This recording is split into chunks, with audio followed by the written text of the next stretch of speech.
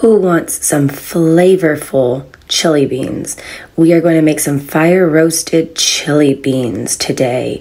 So you want to gather all of your beans. This is the ones that I'm using here and on my paste. Then I'm going to be using chili pepper and white pepper and some chili bean mix. These are just some of the seasonings that I'm just going to be using. Simple, a little bit of everything. So what I began doing is I emptied out all of the cans into my crock pot. I was making a lot here.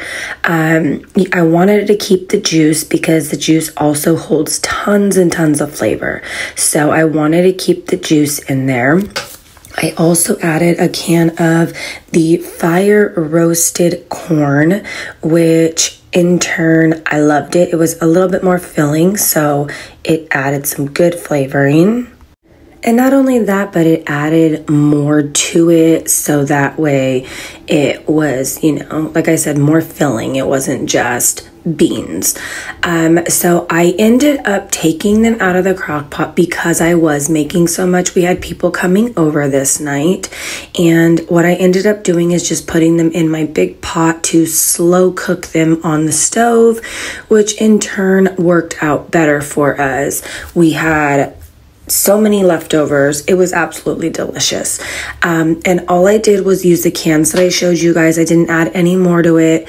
The only thing that I did add to it was I diced and fried up some sausage, and I also cooked some hamburger meat and I threw that in there.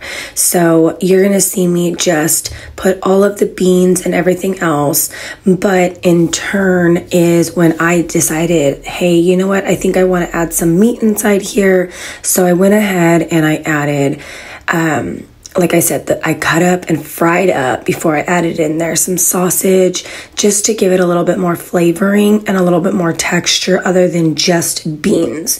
So this, I'm just adding all my seasonings in here. As you can see, I added them all in all at once because they're going to all get mixed in, and I wanted it to infuse the flavor while it was cooking.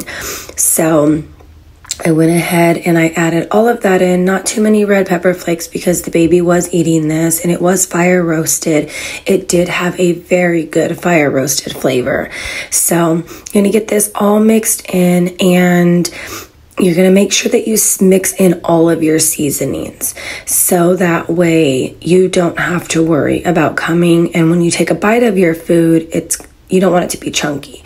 So give it a nice taste. After you taste it, you're going to add in anything else you feel like it may need.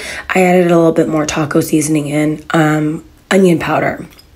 But with that, you're going to leave it on the stove for about 30 minutes to slow cook. You can leave it for a little bit longer, and then that is it, guys. As I said, it's a very short and sweet video, but it's a very, very delicious video. Don't forget to like and subscribe. I got lots more videos coming up that I've been working on, and I can't wait to share them with you guys.